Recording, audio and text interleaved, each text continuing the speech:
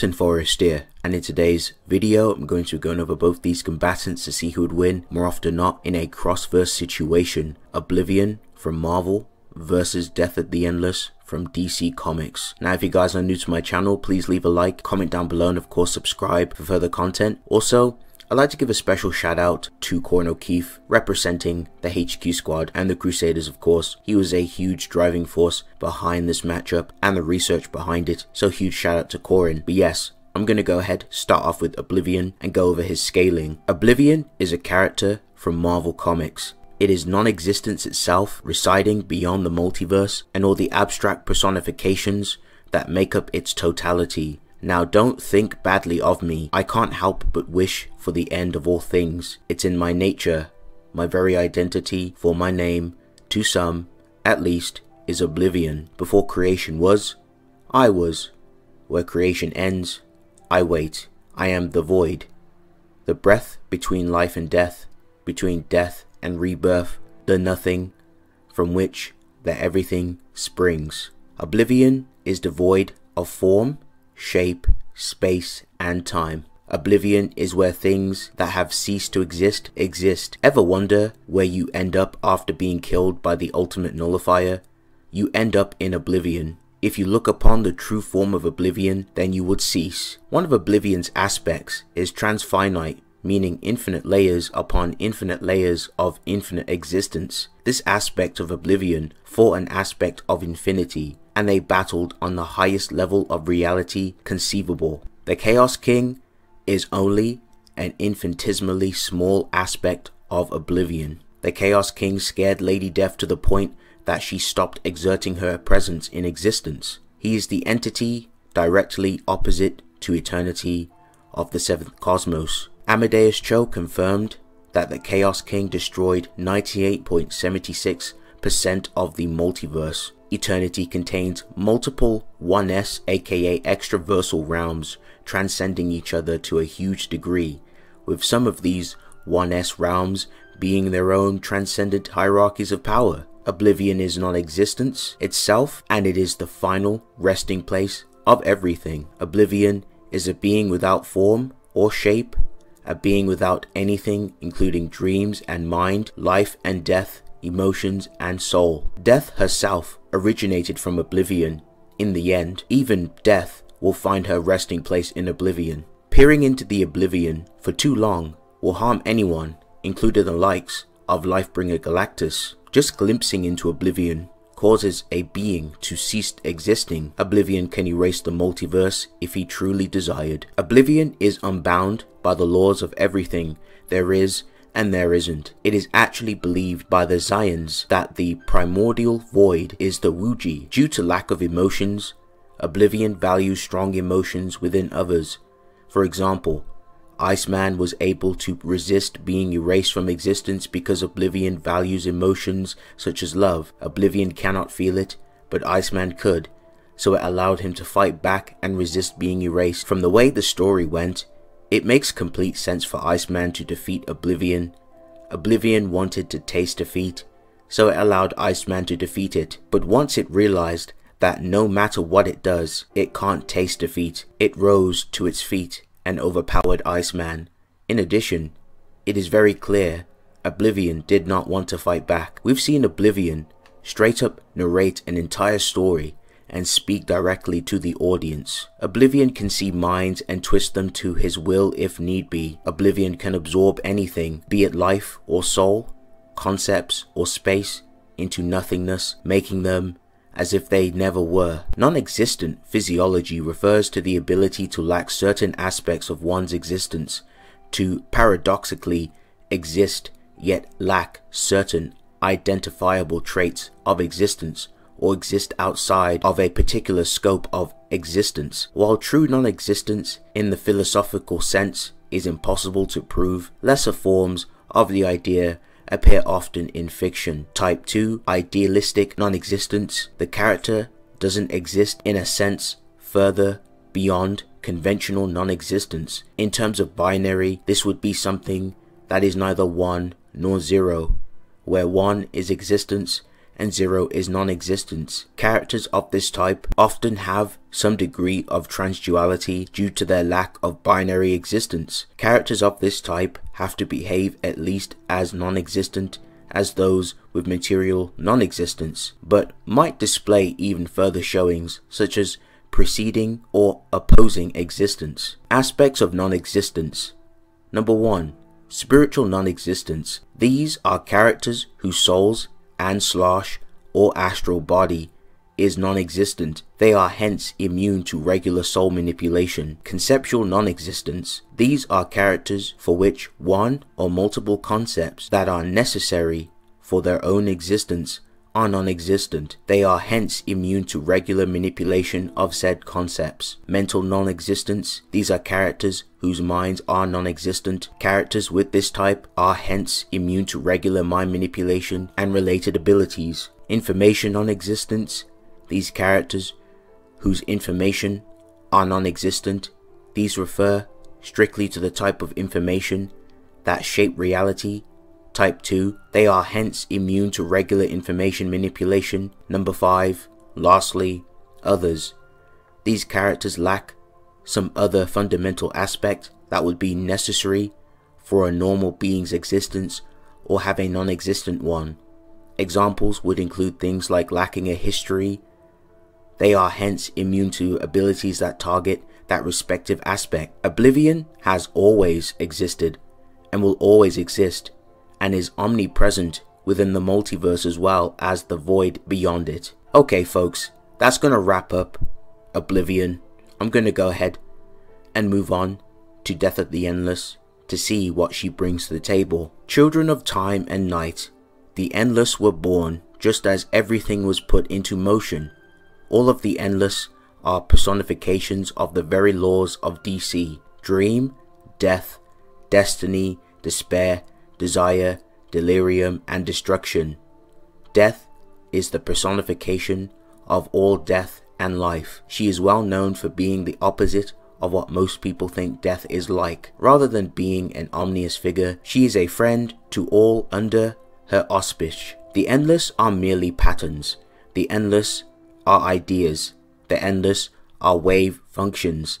The Endless are repeating motifs. It has been demonstrated on more than one occasion that the Endless explicitly not bound to one creation. When we need dream or destiny or death, we are only looking at one point of view. How can you kill an idea? How can you kill the personification of an action? The Endless are not incarnations or manifestations of an abstraction. They are the abstraction in the most literal sense. Death exists anywhere that the concept of life and death exist. It's not possible to escape death, even by escaping the death of your entire creation into the overvoid. Lucifer himself told Silkman that death is inevitable and that escaping to the void or going to another creation isn't cheating death, but only prolonging the inevitable. Death is more powerful than her brother Dream. Dream has total control over the dreaming. He straight up contains the entire collective unconscious. The power of dreams can retroactively change creation and create gods. For example, the Dream of Cat story from Sandman, as well as the external forces described by the presence in the original Lucifer run. The collective unconscious is the universe's consciousness, a cosmic sea of symbols and archetypes, dreams and ideas made manifest. Santa Claus states that the mind is the source of creation, another reference to the collective unconscious and power of belief, which is why his realm exists. I've talked about the main DC universe on this channel multiple times in the past, but it's time to go outside of the main DC universe and it's time to travel through the greater omniverse. There are infinite creations other than the main DC universe that together make up the greater omniverse, but all the creations take up essentially none of the overvoid. Once a nameless, infinite, and eternal sea of perfection, the overvoid acquired consciousness and sentience after it became aware of the existence of a microbial, infinitesimal flaw lying within its depths, prompting it to create a concept in order to contain it and restrain its influence, and extend a probe from its non-being in order to analyze the flaw. Sentience is the capacity to experience feelings and sensations. The word was first coined by philosophers in the 1630s for the concept of an ability to feel, derived from the Latin sentientem, to distinguish it from the ability to think. In modern Western philosophy, sentience is the ability to experience sensations. If we're being honest with ourselves, the overvoid conceptually transcends an infinite amount of creations. Each creation, on its own, ranges anywhere from a few layers into high outerversal to a few layers into boundless. If you choose to go the high outerversal route, then the overvoid conceptually transcends high outerversal. This makes the overvoid itself boundless, but if we choose to go the boundless route, then the overvoid conceptually transcends boundless, which puts the overvoid at number 4. What do I mean by number 4? Well, I'm talking about a tier known as 1S. Baseline 1S, in this case, is infinite. You need an infinite amount of conceptual transcendences to reach baseline 1S. Baseline outerversal is number 1, baseline high outerversal is number 2, baseline boundless is number 3, and so on and so forth. As I mentioned, the overvoid reaches number 4 if you go the boundless route for the infinite creations. The infinite boundless creations themselves reach number 3, and if you go the high outerversal route for the infinite creations, then they'd be number 2 and the overvoid would be number 3. Don't worry though, we're not done yet. Oh, you didn't know? Your ass better call somebody. Ladies and gentlemen, boys and girls, children of all ages, the HQ squad proudly brings to you the Leviathan of Stories. The Leviathan is an abstract entity from the comic book series The Unwritten. It's the embodiment of the power of the masses and of the fictional unconscious, and it forms a symbiotic relationship with the worlds. It eats stories, and in turn, these stories are sustained. The Leviathan has a special connection with the series' protagonist, Tom Taylor, and is the source of Tom's abilities. The Leviathan of Stories exists beyond the entirety of the rest of the DC verse, with the first part of it being one story, the Overvoid being one of those stories. This is then just part of an infinite hierarchy, which should all be just as complex, with each story having one conceptual transcendence within them, making the hierarchy of stories baseline 1S. After the hierarchy of stories exists the Catacene hierarchy, which holds the entire Leviathan species, with the fry of the Leviathan species existing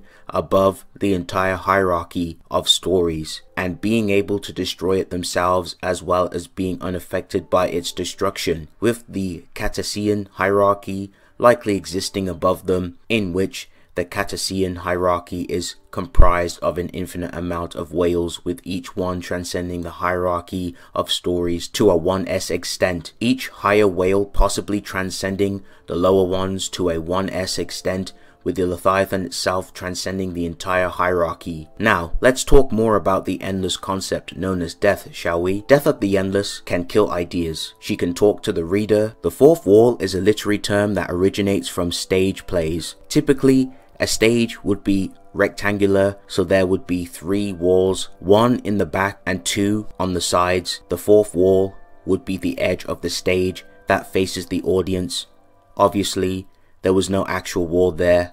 The term fourth wall refers to the barrier between the audience of a world of fiction and the fictional universe itself. In most worlds of fiction, the fourth wall is intact. That is, the characters do not acknowledge the existence of an audience or that they themselves are part of a fictional world. However, some fictions employ the literary technique of breaking the fourth wall. This includes talking to the audience, affecting the real world, quote unquote, rewriting speech bubbles, acknowledging that they are part of a fictional world, and even leaving the fictional work itself and entering the real world, quote unquote, represented obviously by a fictionalized version of the real world. Death of the Endless essentially has high godly regen. High godly regen entails the ability to regenerate after the erasure of a body, mind, and soul, along with at least 1, even more fundamental aspect of a character's existence, such as their place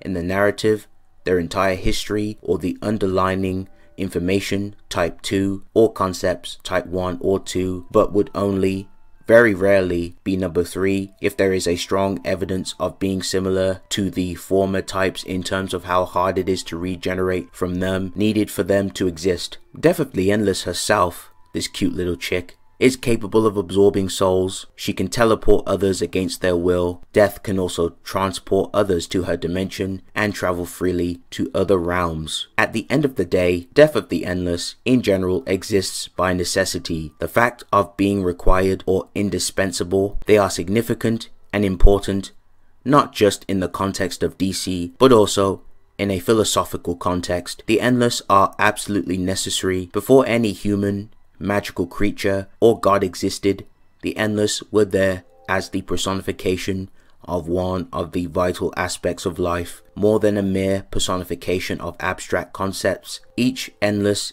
is the literal idea itself, making them immune to death or destruction. While even gods can be slain, a fallen Endless is merely replaced by another version of itself because DC cannot function without these essential concepts. So that's going to round up both these combatants. I'm going to go ahead and give my thoughts on who I think wins more often than not in a cross-verse situation. Now, depending on what scaling you use, it can be the deciding factor of who would take victory more often than not in these situations. Now, if we use the higher scaling for both combatants, I personally lean more so with Death of the Endless. I think she has higher scaling, especially in the tier of extraversal, so I think that her abilities and all her prominent abilities and stats and hexes would put Oblivion in a situation where there's nothing he can do. As mentioned before, both of these characters are so necessary, so fundamental. They are extremely difficult to get rid of and extremely difficult to kill via their high godly regen. So I definitely see like Oblivion, he could come back and just keep coming back, but it just wouldn't matter because Death of the Endless would just put him in a compromising situation via being the dominant force in the fight. And of course, going off standard battle assumptions, if you are the dominant force in the fight, that basically means that you're putting your opponent in a situation where they can't do anything, even if the opponent can keep coming back, or the opponent can't die, or they just won't be incapacitated. It doesn't matter if they can't do anything to you.